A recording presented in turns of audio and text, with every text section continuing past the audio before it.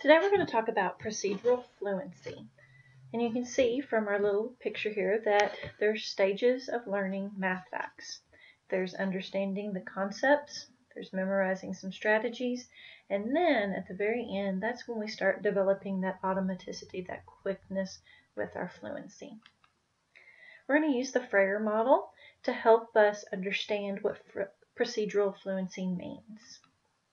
So let's take a look at a few students' work and think about whether they have reached that automaticity, that level of procedural fluency.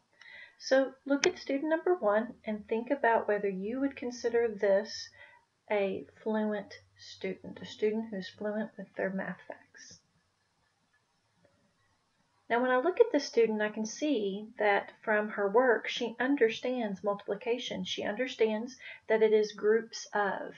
But we see that it has taken her probably quite a while to draw out each of these pictures. She doesn't have that automaticity yet with her facts to be able to use them and do it quickly. She still has to rely on her understanding of the basic concept. Now take a second and look at student number 2. Are they fluent?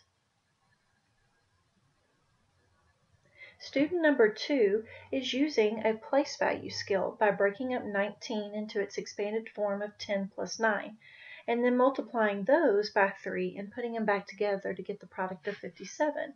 This student is showing an understanding of place value, and this would be something that they might be able to do quickly or quicker in their head to find out that product. So this student is showing they are on their way to that automaticity, that fluency.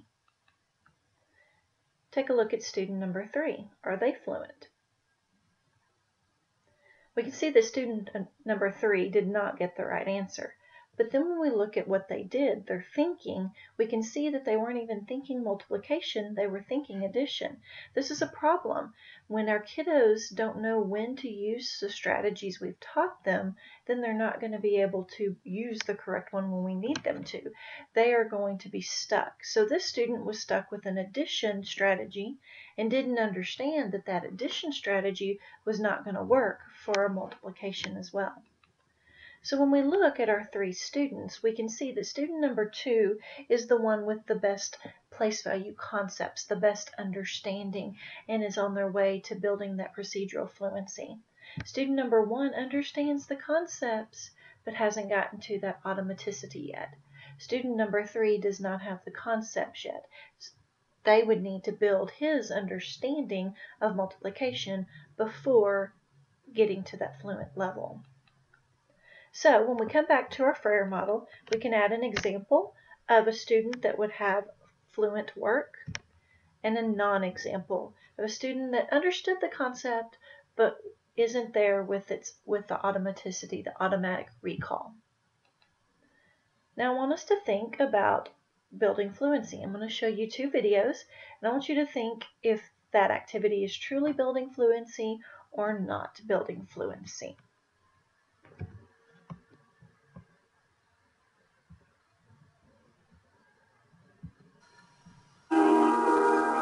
We would like everyone to commit their facts to memory and to have recall of 3 seconds or less per fact. And go. So we do fast facts daily practice drill, 25 facts, and they have 1 minute and 15 seconds to complete them.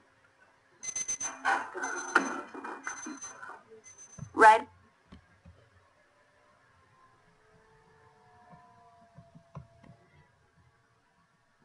Now, we saw in that video that the students were practicing their multiplication skills. They were doing it quickly in a practice that we call drill and kill. This is not considered something that is going to automatically build fluency. A lot of times teachers fall back on this because this is something we did when we were kids. But research shows that if they don't have the concepts in place, getting to these drills is not going to make it any better. They're not automatically going to learn it. In the schools that I go into, that's a big complaint. Well, we do these daily practices, but my kids don't understand. They still can't use the multiplication. That's because they are not making those connections and truly understanding what they're doing. So let's look at another video and think about if this is building fluency. 4 times 6. I gotta do 4 rows. 1, 2, 3, 4, and then 6 of them in there. 1, 2, 3, 4, 5, 6. 1, 2, 3, 4, 5, 6.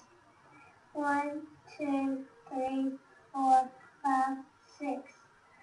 1, 2, 3, 4, 5, 6. 4 times 6, and I did 4 rows and 6 circles in it. 6 plus 6 equals 12, and 6 plus 6 equals 12, and then 12 plus 12 equals 24. So in that video, we can see that the little girl has an understanding of multiplication. She used an array by having our 4 rows and 6 in each row. We also see that she had some automaticity by how quickly she was able to put 6 and 6 together to get 12. She saw she had another 6 and 6 to get 12, and so she quickly could put those together to make 24. Because she understood the concept, she's getting that quickness. She's getting those concepts in her head and able to connect those ideas. So let's finish out our Freire model. So when we think about procedural fluency, we want the kids to be flexible. We want their answers to be accurate. We don't want them to get it done quick without getting the right answer. And we want it to be efficient. We don't want them to have to sit there and draw 19 circles and 3 dots in each circle. That's just not something that's, as an adult, they're going to want to do. We want them to use strategies to solve the problems that are flexible, accurate, and efficient. So, procedural fluency supports the understanding of place value. It's going to go hand in hand, help each other out.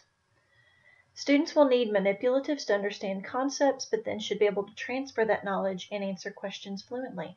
We want them to use the counters and the arrays and the area models and the groups of models, but we need them to get that transfer also so that they get to the point where they can see those models in their head without actually having to draw them and having that quickness with their answers.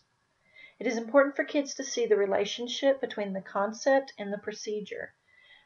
When a kid can sit there with counters and do 8 groups of 4 and get 32, but then the very next day they see 8 times 4 and they have no clue what to do, they don't draw the groups, they don't have a strategy, that's not going to help us out. We need them to understand that when we practice those strategies, those are things we want them to use at later times.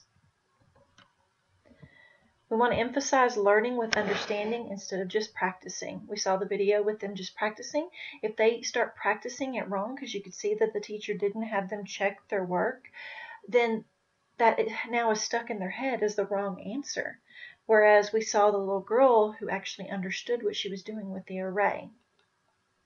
Without understanding, students are not able to transfer learning to other situations, like I just mentioned with the 8 groups of 4.